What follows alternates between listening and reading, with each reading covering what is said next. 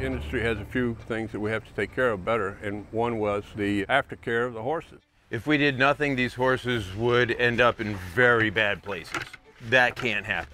We have a social responsibility to make sure that Thoroughbred Aftercare is also #1 on the list. The cost could be the entire industry. We have to take care of these horses. I'd say the cost of doing nothing is enormous and it's unacceptable. It is a first line of defense for those who are concerned about what happens to the equine athlete after he's done racing.